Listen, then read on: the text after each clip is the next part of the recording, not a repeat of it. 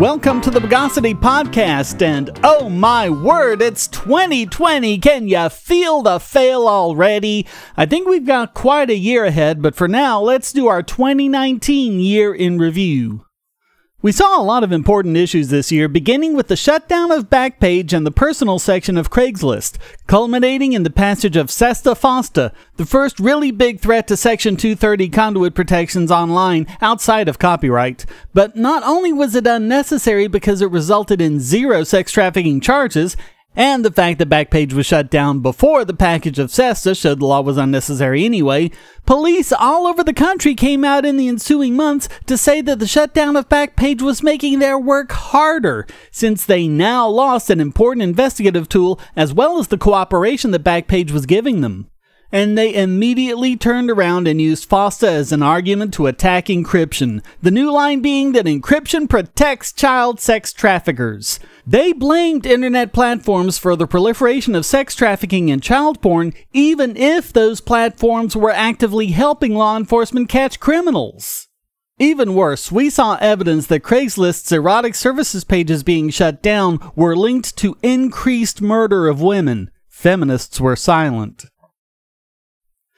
It was an interesting year for cryptocurrency as well. Following the criticism Stripe has had in the past for denying people access to payment systems for political reasons, something that the financial system was made ostensibly to prevent, their refusal earlier in the year to allow payment processing for a cryptocurrency gift card company really drove home the need for permissionless payments.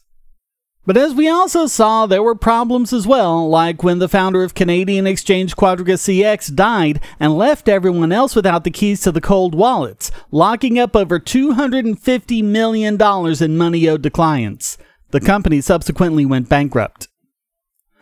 We also followed the hilarious failure of Craig Wright as his efforts to prove that he's the one and only Satoshi Nakamoto have failed so miserably he's really the one person on the planet that we can definitively rule out. Not even his desperate copyright claim on the original white paper stood up to any scrutiny. He also lost his prominent defamation case against Bitcoin Cash cheerleader Roger Ver. He was even found to have committed blatant fraud and perjury in a court proceeding with the estate of his late business partner. On a more hopeful note, we saw directly the benefit cryptocurrencies can give beleaguered countries like Venezuela, whose government has hyperinflated the currency to the tune of 10 million% in 2019, according to the World Bank. People all over the country, mostly in coastal areas and particularly in the capital city of Caracas, have been turning to the Dash cryptocurrency for everyday payments such as buying lunch. And we saw during the blackouts that cryptocurrency can even be a savior there. While the regular payment system was down, the Dash text service, which is a real benefit in a country where 60% of the population doesn't have a smartphone, allowed people to continue to make payments via text message since the cell phone service never went down. We also saw how Elliptic was actually fighting cryptocurrency crime, putting the lie to the claims of politicians that crypto enables criminals. Of course, this came right as a bunch of exchanges started delisting privacy coins, particularly because of South Korea's anti-money laundering laws. But we did see a lot of innovation, particularly with two cryptos we've been watching. The first is Dash, which, in addition to payments over text messaging, have innovated secure instant payments which are also instantly respendable, a first for cryptocurrency, as well as chain locks, where blocks are locked in the chain and can't be altered, even by a 51% attack. Dash has continued to make innovations throughout the year, culminating in a new Dash platform which hit the testnet December 30th and is something to keep an eye out for in the coming year.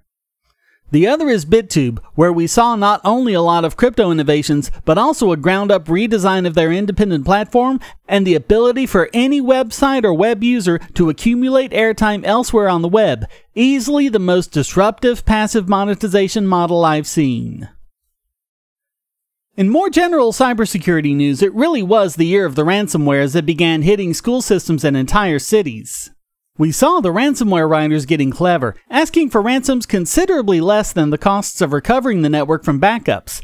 That's made worse by the insurance companies, who now have to face the decision of saving money by paying up and emboldening ransomware hackers, or refusing to pay and paying for extensive restorations instead, raising premiums for everyone. We also had big breaches like the Capital One breach and all the buck passing that happened in its wake, including blaming cloud service providers and even a lawyer trying to sue GitHub for enabling hacking. Another big issue was the push by major tech companies for encrypted DNS, which drew ire from governments throwing another tantrum about going dark, as well as from ISPs who would no longer be allowed to snoop on people's browsing habits and even sell that data, as some have been caught doing. Trump's AG William Barr also vocally called for the banning of end-to-end encryption, and he went even further than those in the past. He said it was needed not only when looking for specific information via warrant, but for warrantless surveillance in the name of, guess what, finding child porn. Is it just me, or is anyone else worried about how obsessed they seem to be with it? So, of course, we have to talk about the recipients of Biggest Bogon Emitter and Idiot Extraordinaire, particularly the repeat offenders. Getting the year's very first Idiot Extraordinaire was Alexandria Ocasio-Cortez, Paul Krugman, and Matt Iglesias, all repeat offenders, and that was alongside Biggest Bogon Emitter and repeat offender Donald Trump, so we kind of saw what we were in for. Ocasio-Cortez became a repeat offender for the year when she got in a Twitter feud with a fact-checker and narrowly avoided getting some others, such as when she got behind the Green New Deal and went all narcissistic on critics saying, "I'm the boss!" It was only the activities of people even worse than she is that saved her. Joe Biden became a repeat offender when he claimed that if elected president, he would cure cancer, and then followed it up by lying about Section 230 to turn people against it. The EU really geared themselves up as a four-time offender, beginning with the copyright directive that basically said you had to pay a license fee to be able to summarize or even link to copyrighted content, including news stories. The so-called Article 13, as we covered repeatedly, basically mandates sophisticated filters on websites to stop copyrighted material from being posted by users, despite denials by politicians. But guess what? It was lobbied for heavily by Audible Magic, the company that's in the best position to sell filtering technology to websites. There were also a lot of problems with GDPR, which resulted in bizarre things like the removal of public trash cans at the General Post Office due to privacy concerns. But none of them, as it turns out, could hold a candle to the Trump administration, just one of many examples being when ICE had been caught setting up a fake college in order to bust immigrants who were trying to stay in the country legally, something that, it turns out, went back to the Obama administration. And that was hardly the only one. In fact, Trump and his administration and departments all total racked up 14 Biggest Bogon Emitters and Idiot Extraordinaires in 2019. That's gotta be some kind of record. Other big news in 2019 includes the continued persecution of Julian Assange, particularly in April when Ecuador illegally revoked his asylum and police stormed the embassy and took him away. He was found guilty of breaching the Bail Act, but was kept in prison even after he finished his sentence. Why? Because the U.S. government wanted him extradited to the U.S., exactly as feared, and as the state apologists had been denying this whole time. Chelsea Manning was even jailed again after refusing to testify against him. By the way, the Swedish rape charges that started all of this and were ostensibly the whole reason for the thing? Dropped. Assange continues to be held in Belmarsh Prison, a supermax prison where the worst of the rapists and murderers are kept. Both his physical and his psychological health have been severely compromised, and experts, which include an open letter signed by more than 60 doctors, say that his life is in serious risk because of conditions he's been subjected to, calling for him to be moved to a secure hospital. Here's hoping we hear better news about him in 2020. And what a year for gun control, Bogosity, huh? The Democrats tried to close the ammo loophole by supporting mandatory background checks for every bullet purchased. Kamala Harris should at least get points for brutal honesty when she said the Constitution shouldn't be able to get in the way of her gun control agenda. Whereas Gun Owners of America produced more evidence showing that guns save lives every single day.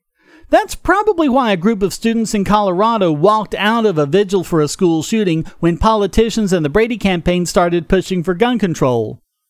New York Democrats proposed a bill that would require social media searches for every gun permit. We saw the government pitch a fit over 3D printed guns, including the blatant entrapment of one of the pioneers of the technology, Cody Wilson, who was charged with soliciting a minor on a website that doesn't even allow minors. The funniest example has to be the London police bragging about all the weapons they confiscated, which included a rusty spoon.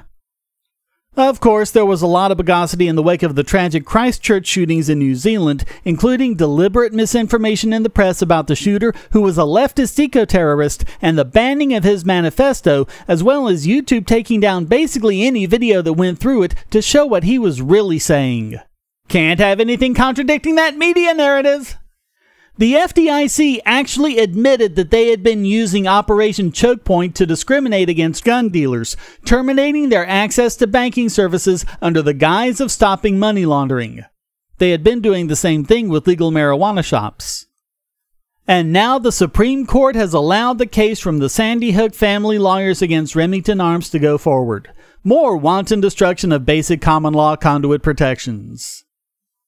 And just before the end of the year, so we didn't have a chance to cover it, was a would-be mass shooting at a church in White Settlement, Texas, where 2 men were tragically killed by a gunman who was almost instantly killed by one of at least 5 people in the church who were carrying firearms. No doubt about it, he picked the wrong place to try that. The only question for 2020 is, will anyone learn the lessons all of this has taught us? Of particular interest is Virginia, which has just passed extensive gun confiscation legislation, which sheriffs and even National Guard members have said they're going to refuse to enforce. Should be interesting.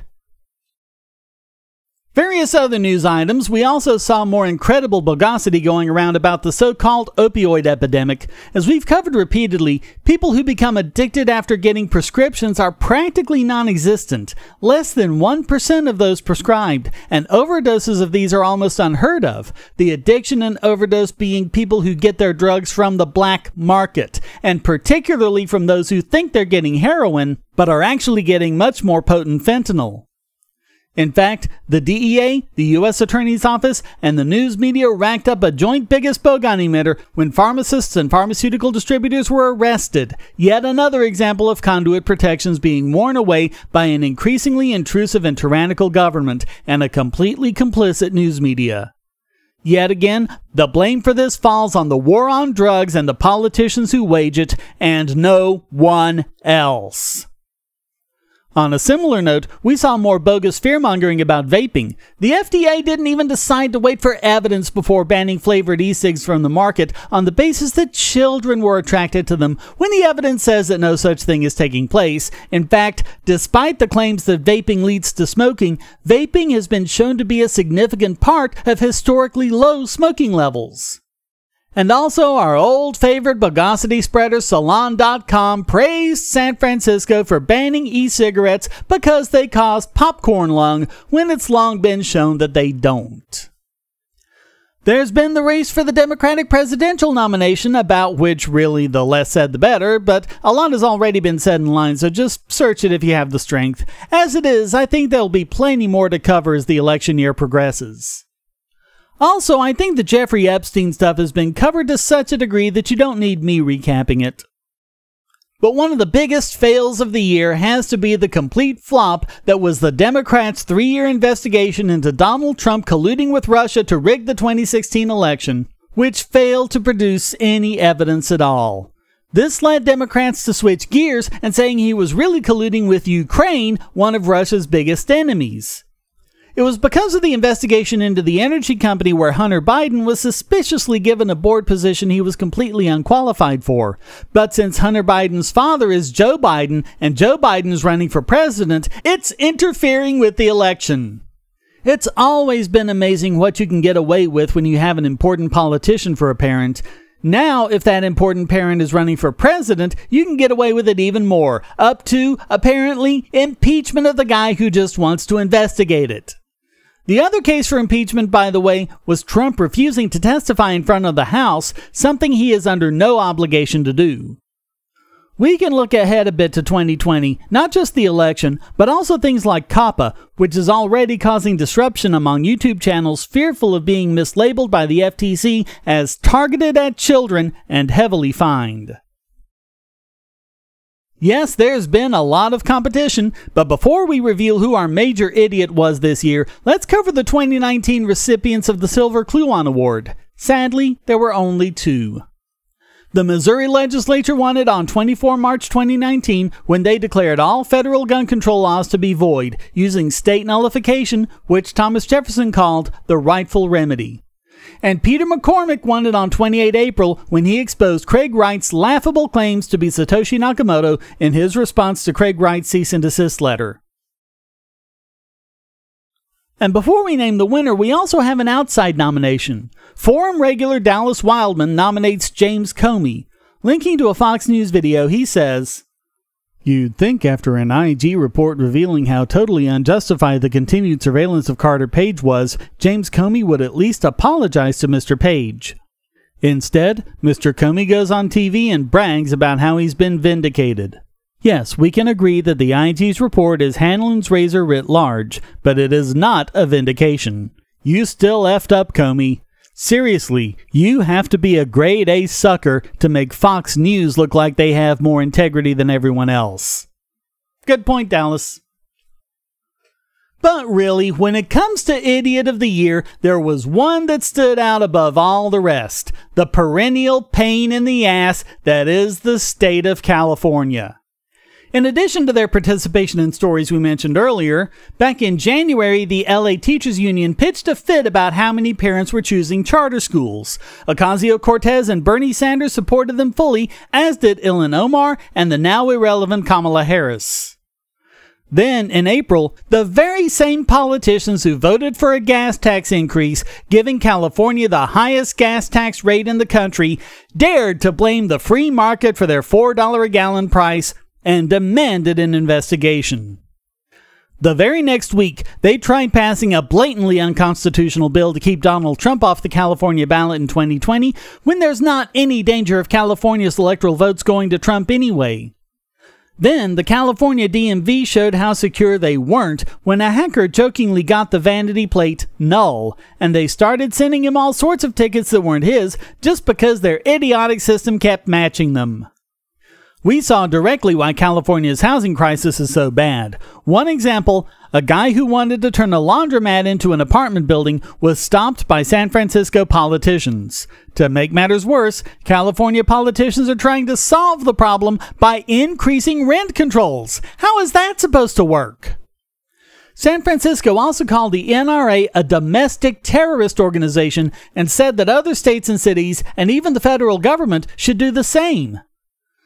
Then they bizarrely started engaging in a war on freelancers, as they put severe limitations as to how much work freelancers could get, even if the freelancer wasn't in California. This will have a huge effect on freelance journalists working for California companies, as well as companies like Uber and Lyft. Every time we turned around, it was just one idiotic thing after another. So there's no way anyone other than California could possibly have been 2019's Idiot of the Year.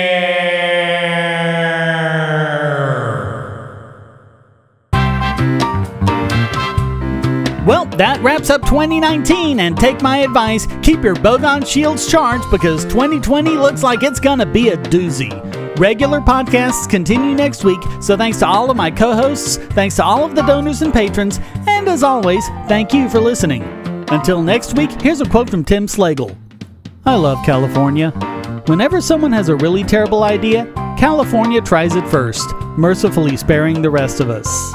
The Bogosity podcast is licensed under Creative Commons Attribution, Non-Commercial, No Derivatives 4.0 International License.